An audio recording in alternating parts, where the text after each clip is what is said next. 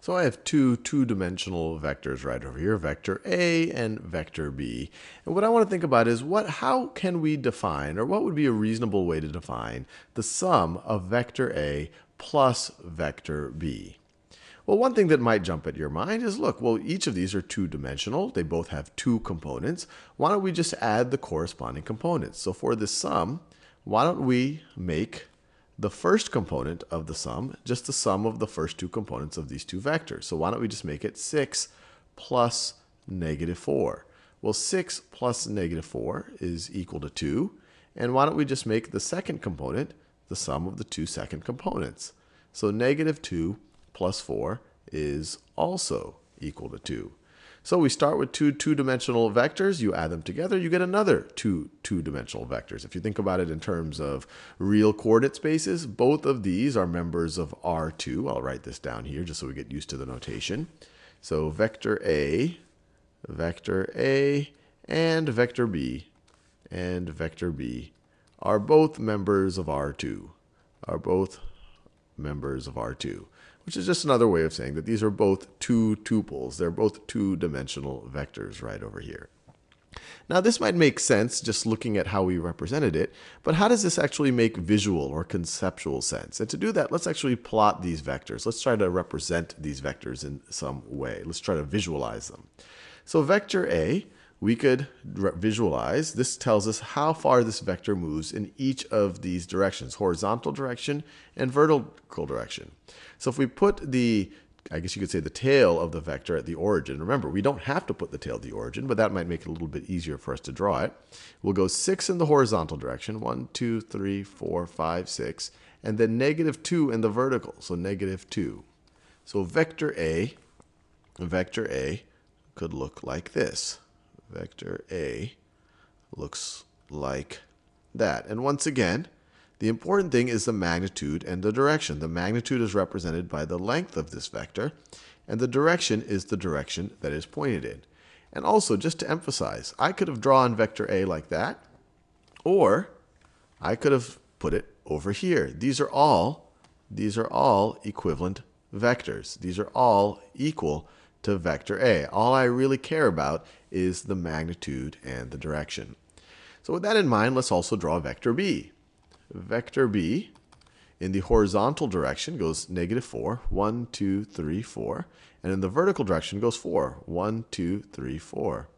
So its tail, if we start at the origin, if its tail is at the origin, its head would be at 4. It would be at negative 4, 4. So let me draw that just like that. So that right over here is vector B. And once again, vector B, we could draw it like that, or we could draw it. So let me copy, let me paste it. So this would also be another way to draw vector B. This would also be another way to draw vector B. Once again, what I really care about is its magnitude and its direction. All of these green vectors have the same magnitude. They all have the same length, and they all have the same direction. So how does the way that I drew vector A and B gel with what its sum is? So let me draw its sum like this. Let me draw its sum in this blue color.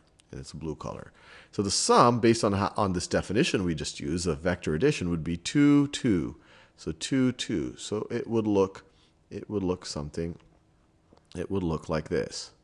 So how does this make sense? That the sum, that this purple vector plus this green vector is somehow going to be equal to this blue vector. I encourage you to pause the video and think about if that even makes sense. Well, one way to think about it is this first purple vector, it shifts us this much. It takes us from this point to that point. And so if we were to add it, let's start at this point and put the green vector's tail right there and see where it ends up putting us. So the green vector, we already have a version. So once again, we start at the origin. The vector A takes us there. Now let's start over there with the green vector and see where green vector takes us. And this makes sense. Vector A plus vector B. Put the tail of vector B at the head of vector A. So if you were to start at the origin, vector A takes you there. Then if you add on what vector B takes you, it takes you right over there. So relative to the origin, how much did you, I guess you could say, shift? And once again, vectors don't only apply to things like displacement. It can apply to velocity, it can apply to actual acceleration, it can apply to a whole series of things. But when you visualize it this way, you see that it does make complete sense. This blue vector, the sum of the two, is what results where you start with vector A, at that point right over there. Vector A takes you there.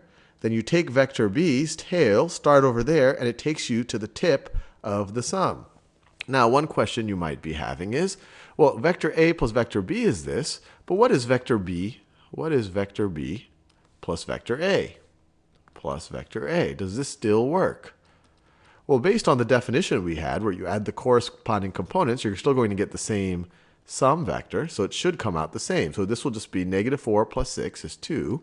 4 plus negative 2 is 2. But does that make visual sense? So if we start with vector B, so let's say you start right over here, vector B takes you right over there. And then if you were to go there and you were to start with vector A, so let's do that. So actually let me make this a little bit. Let me start with a new vector B. So let's say that that's our vector B right over there. And then let me give this a place where I'll have some space to work with. So if let's say that's my vector B right over there. And then let me get a copy of the vector A. That's a good one. So copy, and let me paste it. So I could put vector A's tail at the tip of vector B, and then it'll take me right over there. So if I start here, if I start right over here, vector B takes me there, and now I'm adding to that vector A, which will take me, starting here will take me there. And so from my original starting position, I have gone this far. Now what is this vector? Well, this is exactly the vector 2, 2. Or another way of thinking about it, this vector shifts you 2 in the horizontal direction and 2 in the vertical direction. So either way, you're going to get the same result, and that should hopefully make visual or conceptual sense as well.